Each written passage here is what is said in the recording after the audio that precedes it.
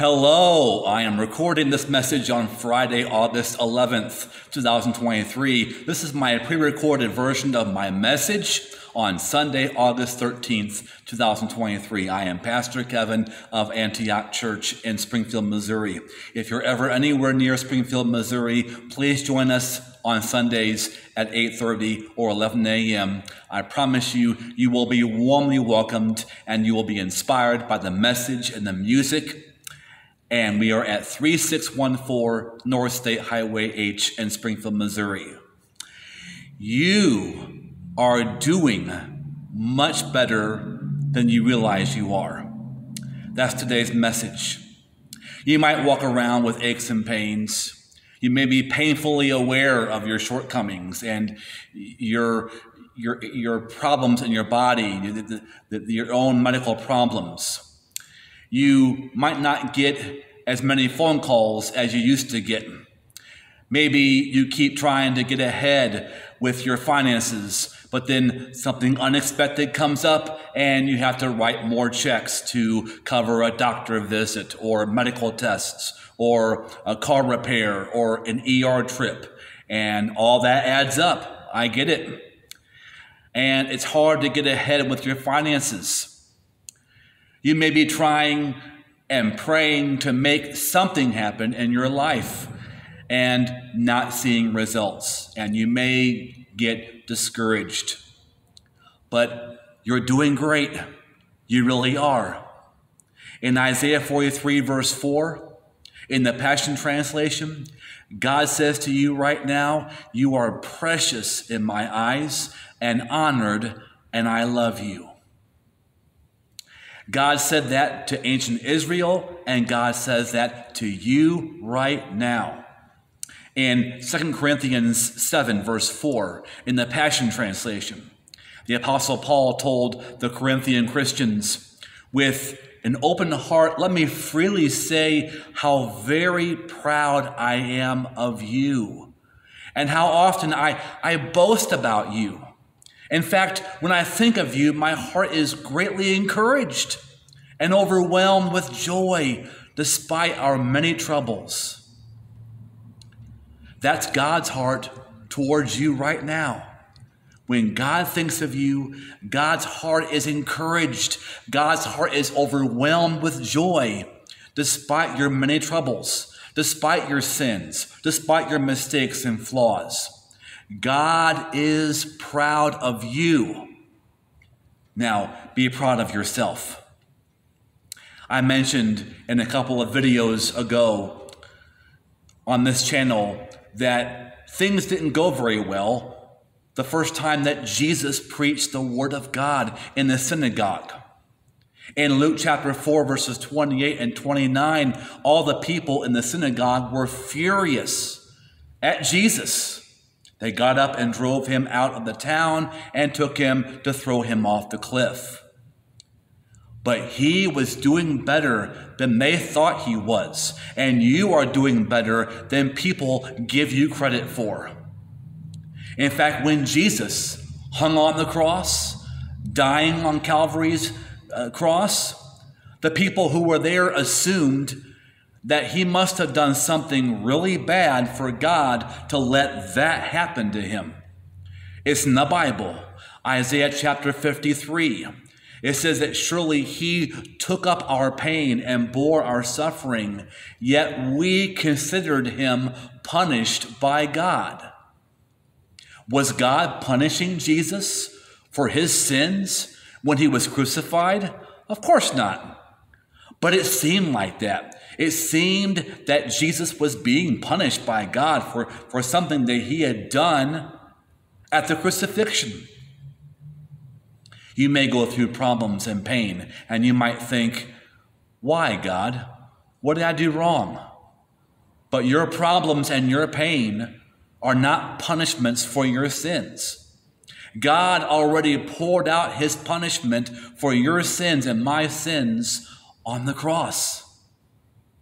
So if you ever think, what did I do to deserve this? The answer is nothing. Problems happen to all of us. You might have done something to bring a problem upon yourself. A lot of people bring problems upon themselves, but that's not God. Oftentimes people suffer the consequences of their own actions. And that's the way that God has set up life. If you do something, there's a cause and effect relationship. But don't blame God. In Acts 18, verses 4 and verse 6, the Apostle Paul was a missionary who was trying to get people to understand Jesus and learn about God. And verse 4 says, every Sabbath he reasoned in the synagogue, trying to persuade Jews and Greeks. Verse 8, but when they opposed Paul, they became abusive.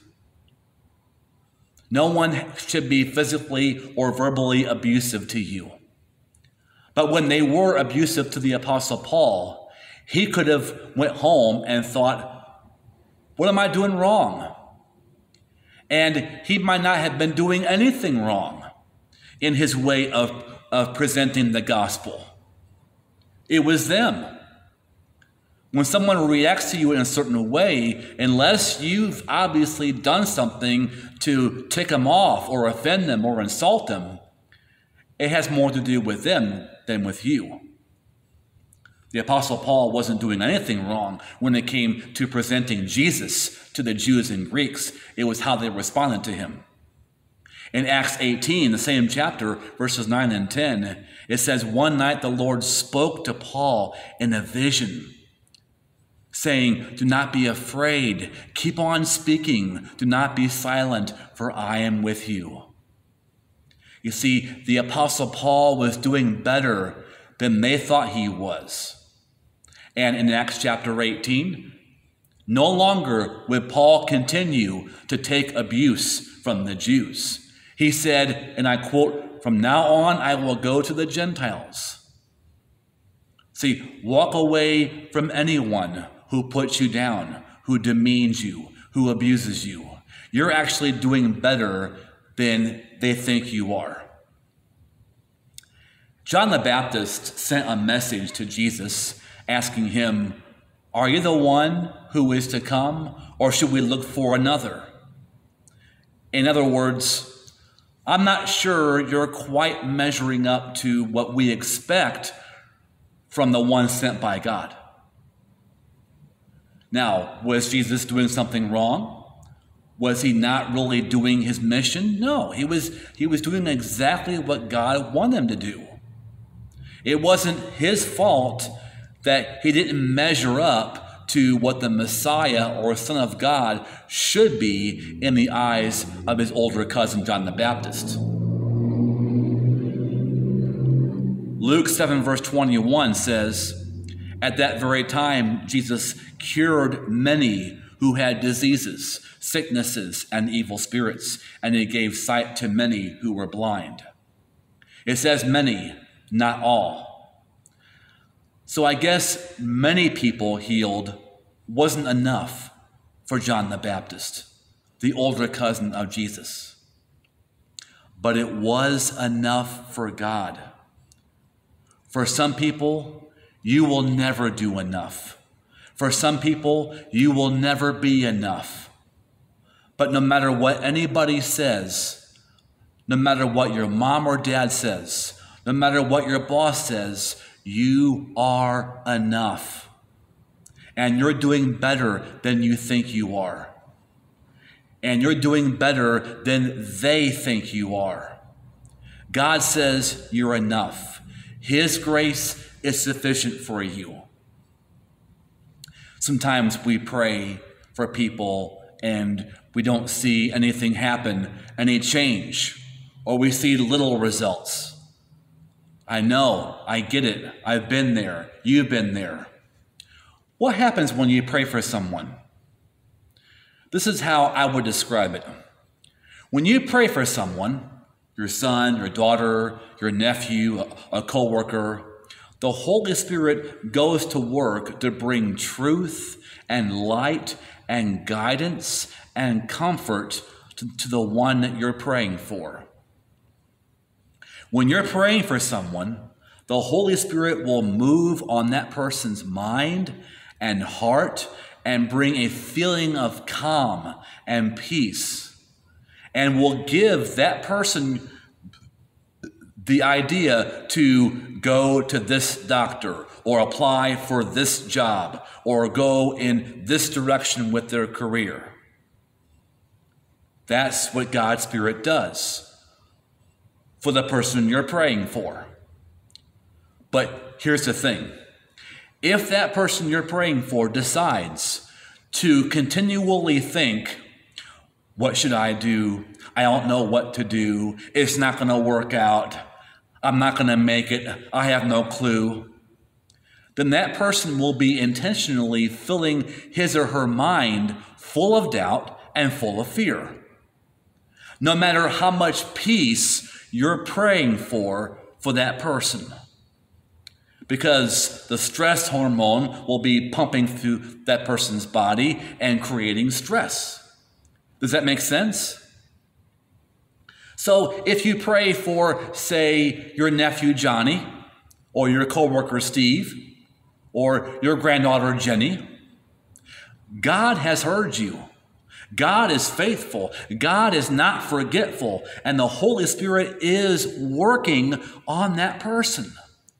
But that person you're praying for has to allow themselves to receive that calm, to receive that peace, to receive those fresh new ideas.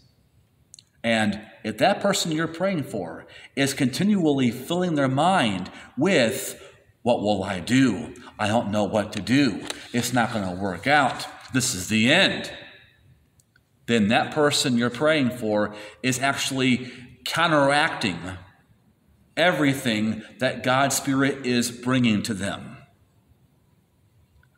But if the person you're praying for opens their mind to God and begins to agree with the Bible and say things like, well, the Bible says I can do all things through Christ who gives me strength. I'm going to get through this. I'm going to pay these bills. Somehow, some way, my bills are all going to get paid. It's going to work out.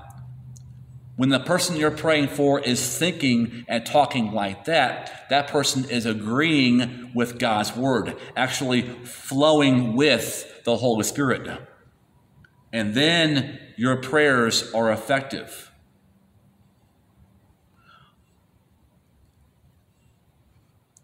But we have to let it happen. When I'm being prayed for, I have to open my mind, open my heart to God. This is why Jesus said in John chapter 14, verse 1, do not let your heart be troubled. And Hebrews 3, 7 and 8 says, therefore, just as the Holy Spirit says, today, if you hear his voice, do not harden your hearts, as when they provoked me, as in the day of trial in the wilderness. God was working on the hearts and minds of the Israelites who left Egypt in the Exodus. But many of them complained and griped and hardened their hearts. And when a person's heart is hardened, it's a closed heart, closed mind. Therefore, it can't receive. If DoorDash comes to my door, I got to open the door, or I'm not going to get it. I may have paid for it online, but if I don't open the door, I'm not going to get the food from DoorDash. Many people's hearts and minds are like closed doors. Doesn't work.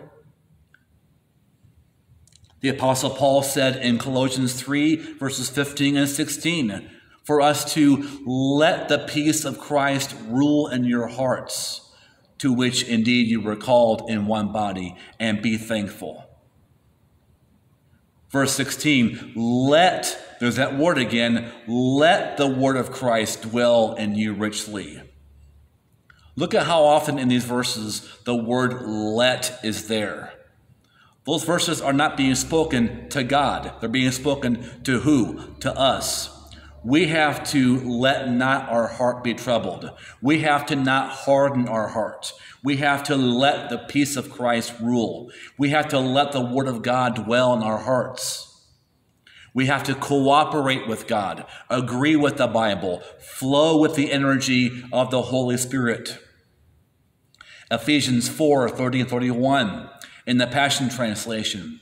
So never grieve the Spirit of God or take for granted his holy influence in your life.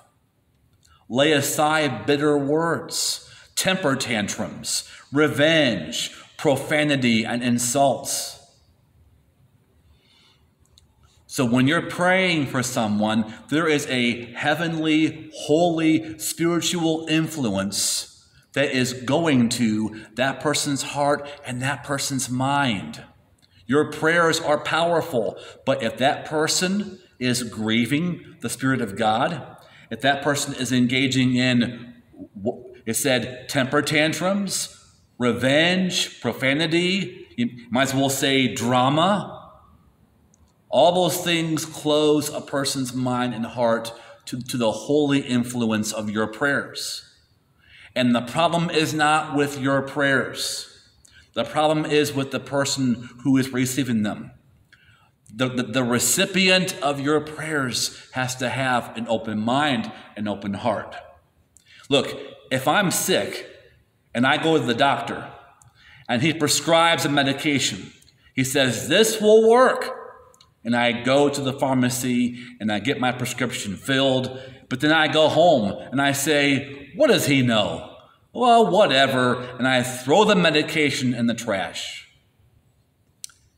And then I'm still sick for days and weeks. I can't blame the doctor. I can't blame the pharmacist. In that scenario, who do I blame?